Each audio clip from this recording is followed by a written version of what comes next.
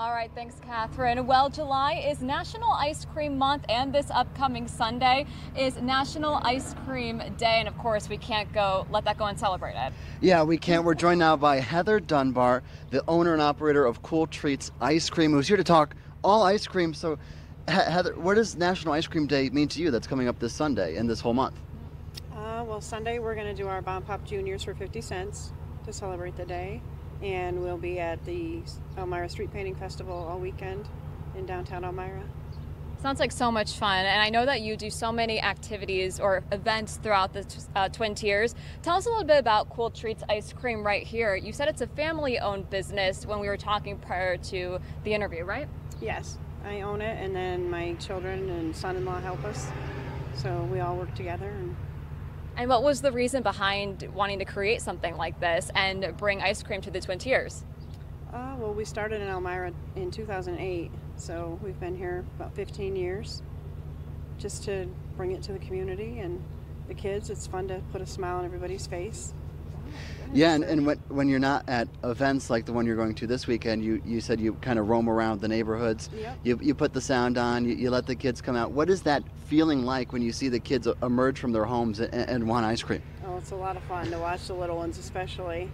And then doing it for so many years, watching them as they are little and they start to get it and then they get bigger. And it's just a lot of fun to watch them.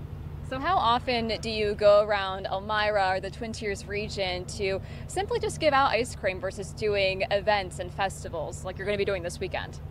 We try to do it as much as we can, but we have a lot of events, so whenever we're not doing them, because we do every kind of event. We do birthdays, graduations, weddings, funerals, corporate events, everything. So when we're not doing that, we try to do it at least a couple times a week.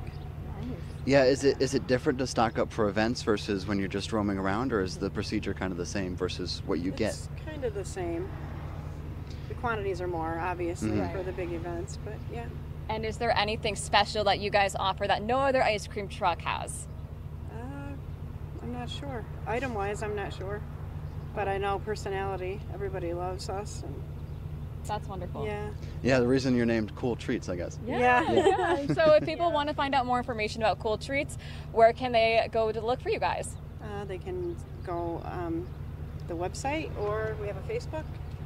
Either way. And if you shoot us a message, they're usually answered very quickly. So.